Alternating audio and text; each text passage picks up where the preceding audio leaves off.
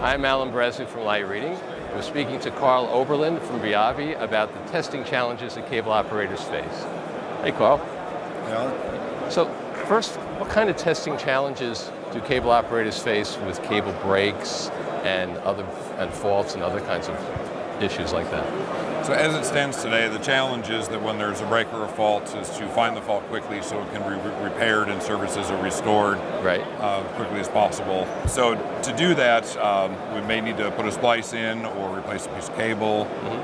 Right now today, in order to do that, they have to test the cables, save the results, they have to upload the results, and then it has to be sent off to somebody that can analyze those and then make a decision. So it can become very time consuming quickly for the technicians. And customers are in the balance, right? They want their services restored, so they're waiting for those decisions to be made. Right. Viavi's launched a new TDR.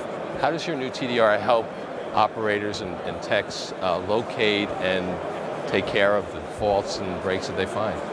So the BSP TDR will make it more simple to operate, so the technicians can turn it on and get running very quickly. Right. They can store their results and they can upload them remotely.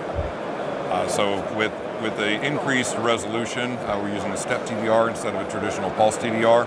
We get better resolution and fault location with less interaction from the tech. So it's a more automated process with greater detail and precision. So how would you summarize the benefits of using the new TDR? So with the BSP TDR, you get a lab grade, rugged, field tested piece of equipment that has increased precision, has the ability to remotely upload the saved results and analyze data more quickly. Okay. All in one neat package. All in one package, yes. Okay, all right. Karl, thanks for your time. Thank you.